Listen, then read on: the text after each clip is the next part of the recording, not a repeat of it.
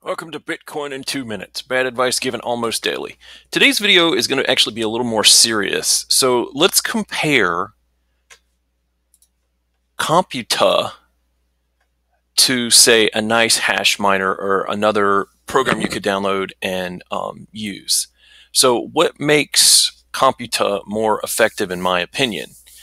And that's a very simple thing of, if you have affiliates, you can actually start earning extra money other than just the Bitcoin that you mine. So you get a piece of other people's Bitcoin.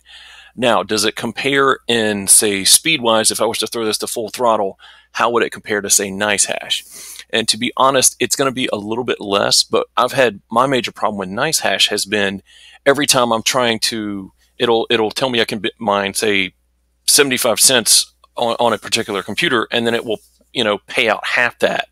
So in that instance, it's very close to what I believe you will actually get.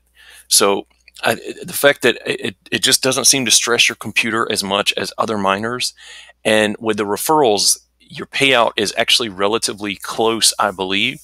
So, and the referrals would be, people that are checking with you. Some might call this a Ponzi scheme, but as long as, I'm getting a piece of what they're mining as well, I'm totally okay with that. So it kind of makes you want to get more referrals.